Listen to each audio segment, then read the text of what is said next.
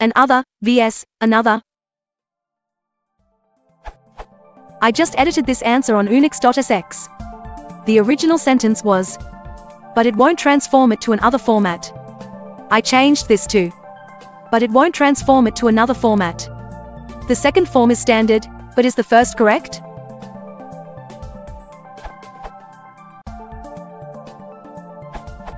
The string another is vanishingly rare in English. In contrast, another is positively pervasive.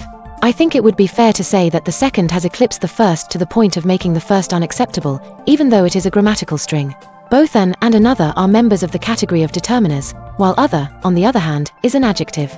There's no grammatical reason why det plus adjective would be unacceptable. So, it must simply be a matter of convention that makes another unacceptable.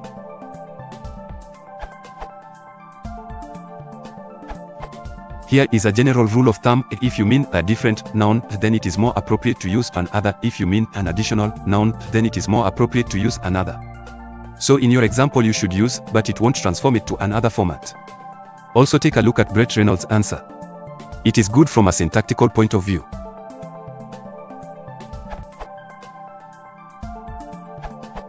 In my opinion, just because an other is vanishingly rare, that doesn't make its usage unacceptable.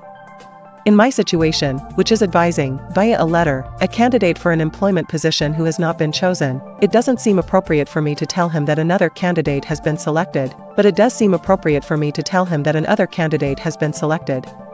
My aversion to another is because that seems to me to be saying that an additional candidate has been selected, rather than a different candidate being selected. Bottom line, that distinction is my rule of thumb too.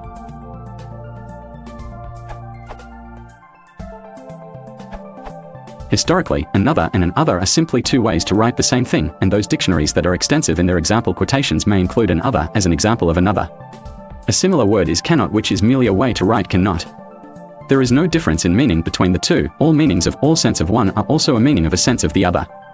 But history having moved on, we simply don't use an other much as we don't use manus for mans, neither for neither, and so on. As such, your edit was correct.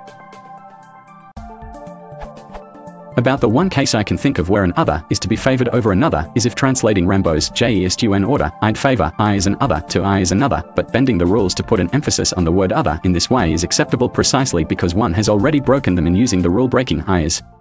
To match the rule-breaking J-E-S-T.